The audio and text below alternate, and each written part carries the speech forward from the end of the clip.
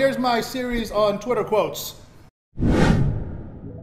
Based on something I wrote a while ago about my first weight set. So how I started lifting was I used to take these college level textbooks that my dad had bought from the flea market. You know, we had hundreds of these at my house. These were advanced texts on physics, chemistry, biology. I'd use them for pushing and pulling, okay? And when I needed more resistance, as I got stronger really quick, I would put the books together, use my mom's scarf, you know, wrap them around, tie them up, put 4, 5, 6 books together. I'd push, I'd pull, I'd do pullovers, I'd do stuff like that.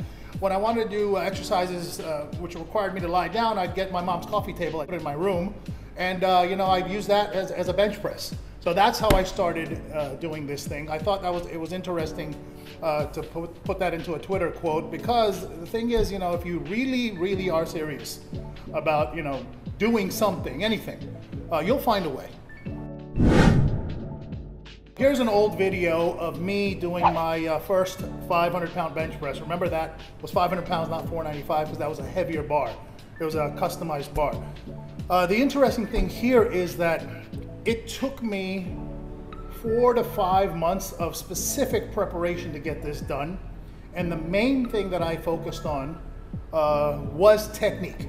Okay, technique, I feel that technique is that important. Okay, there's a huge difference in the weights you will lift if you do them right or in a certain particular way. The ways that we've discovered empirically through observation, through, you know, trial and error, that most elite lifters have come to conclude as the ideal technique. Learning technique from an elite lifter would have probably helped me do probably 600 pounds. I'm not kidding. It's that valuable to have a coach. If I had had a coach, I would have broken this. Of course, I probably would have done this for 5 reps. But you know, I found what I could online, and I used all the technique tips that they had given online. And I managed to take my bench press from 400 pounds to 500 pounds, simply based on using or applying the ideas from other coaches or other lifters that were better than me, okay? Saved me a ton of time. If I had used my own trial and error, who knows, I would have never probably gotten it. This is why it is so useful, not important, useful to hire a coach for yourself. Here's a picture that you can see of when I had a really low body fat. I was around 10%, sometimes under, sometimes a little over, but I averaged 10% for 4.5 years. The thing I remember the most about this were the cheat days. Because I was so strict with my eating and so strict with my training, basically 2 hours a day, 5 to 6 days a week, and only 1,800 calories a day, 5 odd days a week, that I could really indulge on the weekends. So I would take my calories up to 20,000 calories a day. Okay, on the weekends. So the first day of the weekend would be about 20,000 calories. Second day, probably 10 to 15,000 calories because I wasn't that hungry. And that allowed me to really, like, you know, have a lot of fun with food and drinking and everything else that I did. So yeah, it was a really enjoyable time. It was Christmas every weekend, as one of my clients at the time used to say to us. And it was fun. But the thing is, the sacrifice was made during the week. There's always going to be some level of sacrifice you need to make to be able to attain something that, you know, gives you a high degree or provides a high degree of pleasure. So you're not going to achieve that unless you're willing to sacrifice. It's very similar to how you know, dopamine goes up when you experience pain, because there becomes a context, a relative context to the pain. So everything that you do that is mildly pleasurable becomes maximally pleasurable. Okay, so food becomes much more enjoyable if you restrict yourself from the food during the week. Got it? That's how you have really fun cheat weekends. What I really believe in is doing something physical every single day. Okay, now this never means you have to lift weights every day. This never means you have to lift weights hard every day. This simply means do something physical for your body every day. In the same way that you do something for you know, your body in terms of feeding it, you need to do something for your body in terms of exerting it. Okay, basically there are two conduits, right? There's the energy in, there's the energy out. You want to stimulate both every day in some way, mild or harsh, you know, difficult or easy. And you know, if you're gonna do training every day, my recommendation is hard, easy, but do it every day, man. But the reason is It keeps you super disciplined, okay? It creates structure, regimentation, routine, and this all comes through repetition of a daily pattern, okay, or a daily sequence of activities. You'll be better off for it. You'll have less chaos to deal with in your life. It's very, very beneficial. And if you want to have fun, what you can do is regulate that as well to a degree. How I do it is I like to break all the rules on the weekend. So 1 to 2 days, you break all the rules that you abided by during the week. I think that will give you the ultimate sort of balance, and it's ultimately also healthier in the long run. Okay, you don't want to just stick to one exact routine for too long because you accumulate the negatives. Strength and conditioning. Basically, this is how the fitness industry has dichotomized fitness itself.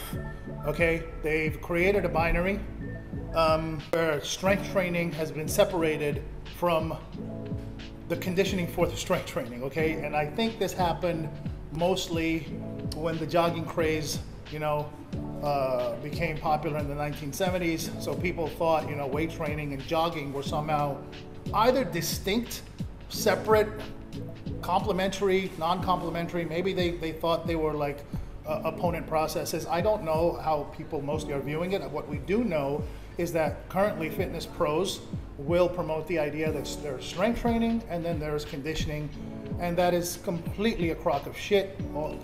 To understand this better, all you need to do is look into how energy systems operate, okay?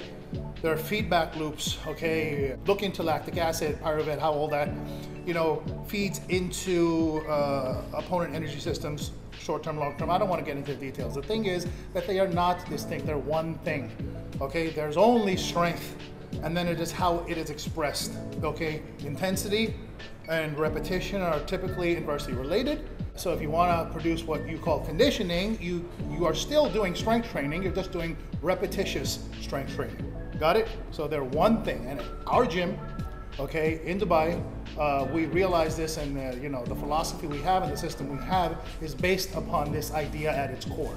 I prefer to say strength is the ontological primitive. Got it? That is the foundational quality. Everything else is an expression of strength. Pain is the path, pleasure is the destination. Old quote, old idea, and inspired by ancient wisdom. Ignoring pain at the expense of only seeking pleasure results in more pain in life, because you're not going to live a very fulfilled life. And you can understand this. Forget the philosophy of it, okay? Let's see, even from a neurobiological perspective, you can understand it like this, that if you don't experience pain, your pleasure has no context, okay? If you just seek pleasure and live a pleasurable lifestyle, the dopamine release that comes from it, or the incentivized salience that you are seeking, actually provides diminishing returns, okay, in terms of enjoyability, let's say. So you're going to have a less pleasurable, you're gonna need more and more of a hit, okay? You're gonna have to have more and more of a stimulus, very similar to some sort of, I guess you could say, drug addiction. If you only seek pleasure, pain is not only the context provider, pain is the thing that gives reference to the pleasure, okay? So if you're not seeking out pain, and by the way, seeking out pain in and of itself and overcoming the pain is pleasurable.